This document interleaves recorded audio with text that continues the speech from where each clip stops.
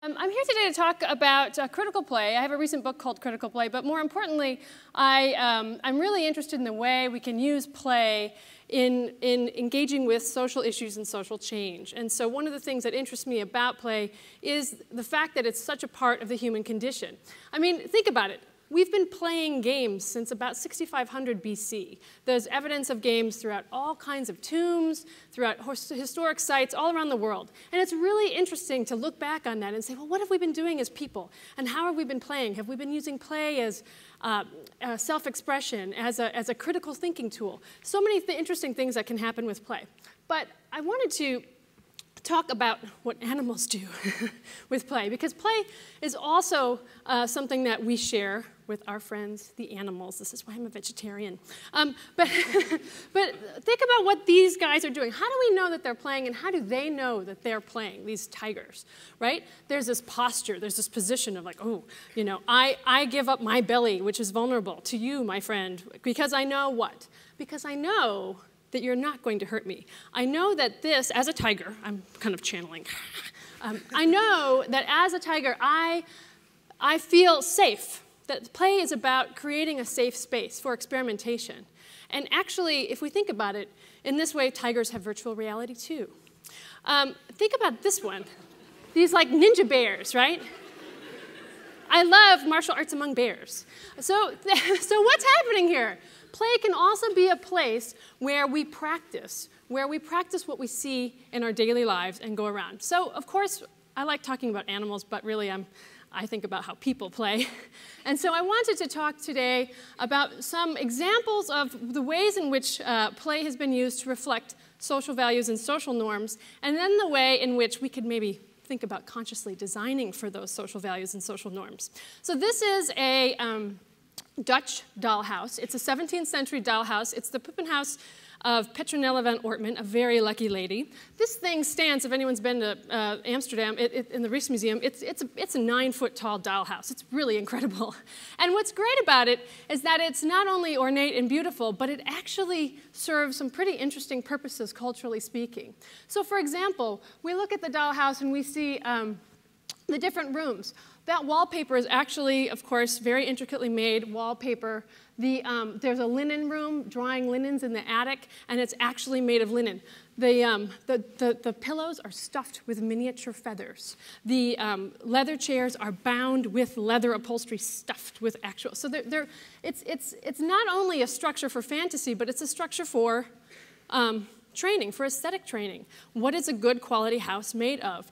It also, of course, came with a family of dolls, which are now lost, but it also came with a set of servants to go along with the family, because this was a merchant's house. And so it really needed to reflect what was happening in the merchant class of the 17th century in Amsterdam. So you see right here, there are actually two kitchens. One is for the servants, the cook, the scullery maid, perhaps the butler would go in there as well. And then one would be a public kitchen for displaying the family porcelain. So all of these cultural and social norms are built into this play artifact. And you know, when we see it, we say, oh, dollhouse, oh, interesting. But really, if we unpack what's actually being shown to us, we can learn a lot about the culture and the values and the kinds of things that people were practicing in their play. This is true all around the world. This is an artifact from the Tokyo Museum, and it's a three-dimensional paper dollhouse, worked very similarly. But in the 19th century in the United States, something similar happened, but in a kind of more popular way. Many rural houses were being kept up around the country. You know, we didn't have a mall in every town. And so people were shopping through Sears and Roebuck's catalogs and these kinds of mail order catalogs. And what's quite interesting is that children would take those catalogs, unpack them, cut things out, and then be able to reassemble them in kind of home domestic fantasy spaces.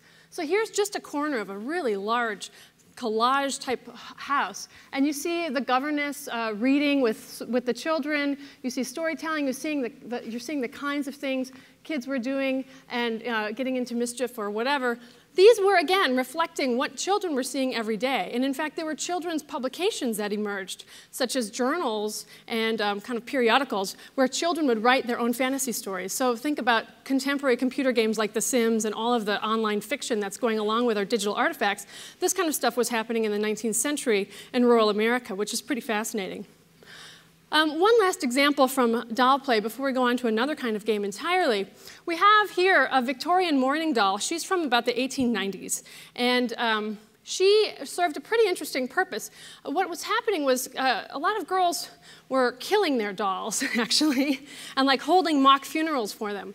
And so one of the things that people started catching on, and of course, you know, social mores were very important in Victorian culture. And so, well, what do? You have to train girls on how to have a proper funeral. So, of course, the doll manufacturers started catching on. You can actually pick these up on eBay and various lots of, used doll places, I guess, collector sites, where you can pick up what was, funeral attire and various, caskets and things that would, be actually part of the way in which kids were imagining their social role in the future and what they saw around them.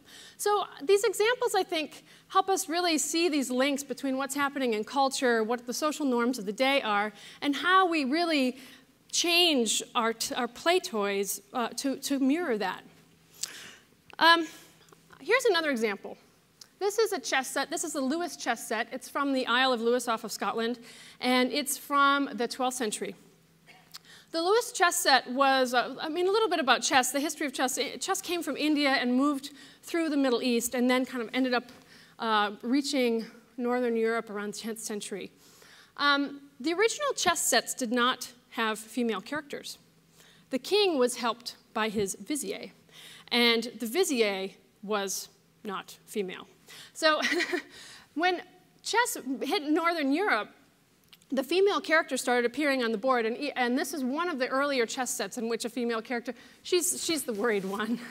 And you know why she's worried? She's worried because she actually had the weakest moves on the board when she first emerged on the board. She had the moves that the king now has. And she would actually be able to only take one step up, one step up. She was pretty incapacitated. That is, until the Middle Ages, when strong European queens started emerging. Queen Isabella, Queen Ingeborg of Norway, and Eleanor of Aquitaine. These queens started really changing a lot of cultural norms in Europe, and the strong female characters started being reflected in popular games such as chess. So the queen emerged victorious and ended up becoming the strongest piece on the board during that time. So now when we play chess, the time in which chess was really a fluid and malleable form really does show us that the games have changed through time to reflect the kinds of social norms and social values and customs that are prevalent. So my talk is called Critical Play, and I guess I want to just notice this word critical, because I think it sounds really serious. It sounds very heavy. But I like to think of it in a certain number of ways, and I just put the definition up here for us, because I like to think of it not only as being critical in the terms of dissecting or looking at something very carefully as a scholar, but I also think it's this critical moment that we have. The popularity of games is very, very important across the world. World of Warcraft, everybody in the room probably knows about World of Warcraft, has 11 million players, and that is dwarfed by a game out of Asia called Ragnarok, which actually has 40 million subscribers. So we look at these online games, we look at games that we play, and we say, wow, this is really about cultural importance. What are those games reflecting about what we're living through now? That's an interesting question, I think. So, well, that's all well and good. Let's study games. Let's talk about them as cultural artifacts, as very important cultural artifacts. But what do you do when you want to make something and you want to make something new? How do you innovate? How do you say, what would be a new game? What would be a new game that reflects something I think is important, that maybe my society or my culture might think is important? So that's where I want to go next. And this is a pragmatic turn as a designer. This is something that I like to do in the lab here that I started called Tilt Factor. It's at Dartmouth. And the students and I, we get together and we say, okay, well, how do you move forward in these areas? So here are some examples. This may be familiar to you if you are a gamer person. It is a joystick from an Atari 2600, 1980s computer, personal home computer, one of the first consoles. It was actually marketed to families. So Pong, everybody has their favorite games from this console, and if everyone doesn't know what this is, you can always come to the lab and play mine that I had since 7th grade. But, anyway, So if you look at this object, so let's think about this object. One plays with a home console, one is using one's hand. It's not a Wii. This was from the 1980s, but still our controller is for one person. That model of one person, one control. Well, what happens when we change the scale of this object? What happens when we say, let's take something familiar and make it unfamiliar? What happens in this case is that people start collaborating. That you can take something that isn't a collaboration tool, that is familiar, that is comfortable to a lot of people, and by just shifting it in terms of scale, in terms of purpose, in terms of location, you can suddenly change a lot of behavior that goes along with that. So now this joystick is a collaboration tool. This girl is actually having to communicate with these other girls. The stick's pretty big, so sometimes it takes 3 or 4 people, depending on your height. And this allows us to completely shift something social and something about the values that are in this project. Here's another example. Popular game, Bejeweled. Many people play a kind of matching game on a cell phone. We have many these are abstract shapes, relatively jewel-like, I guess. You're supposed to line up 3 or 4 of them in a row, and then they'll drop off the screen. Well, So let's take something familiar like this and say, what if we made it about a social issue? What if we took that exact same paradigm and said, okay, enough of this abstract shape. Let's make this about real people. In fact, let's make this about layoffs.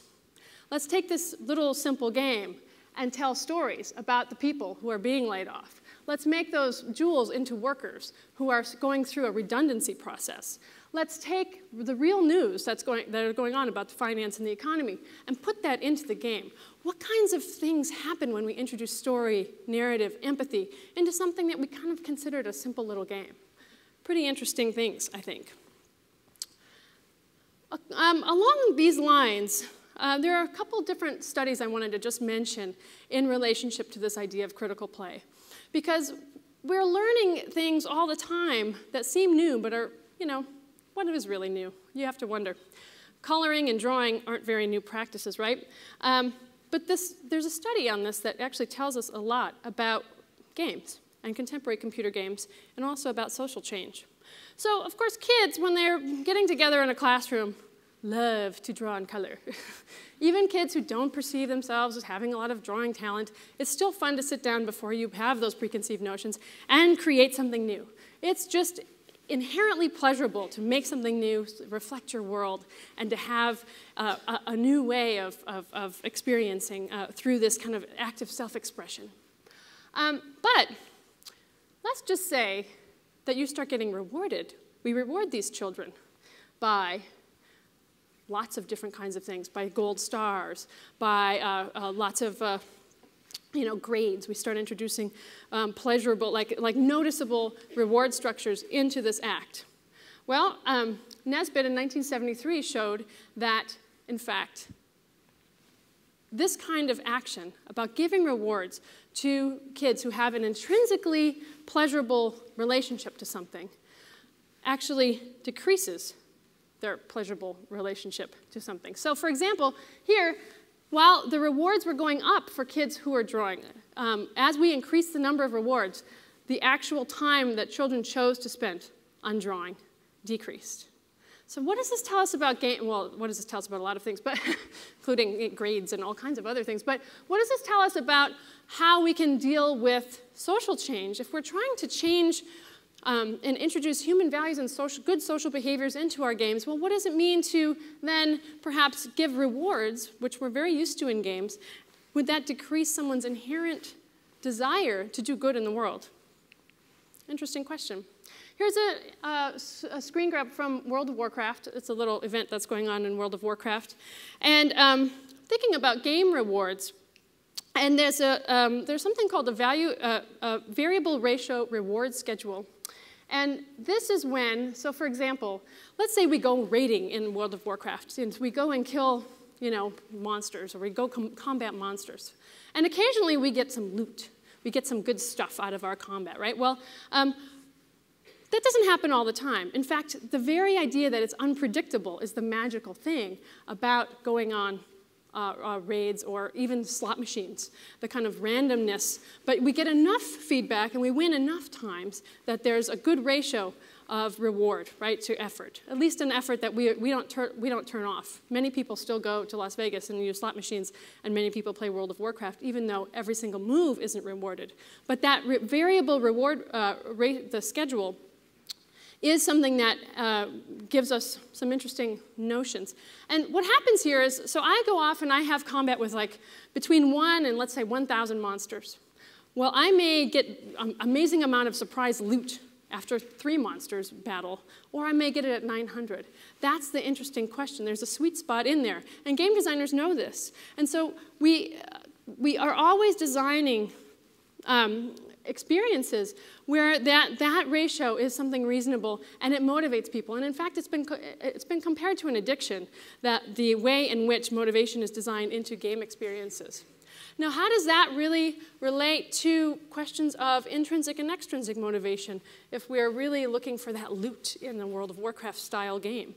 This goes on, and this goes across all different kinds of game examples.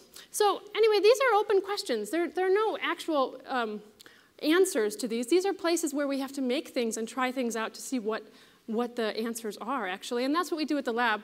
This is one product that we've done called Grow a Game cards. And they're actually made to help designers come up with new games and new game ideas that incorporate human themes and human values, that don't leave out those important parts of being people. And here's some examples of what we can do with these kinds of cards. So we can ask questions like, what if?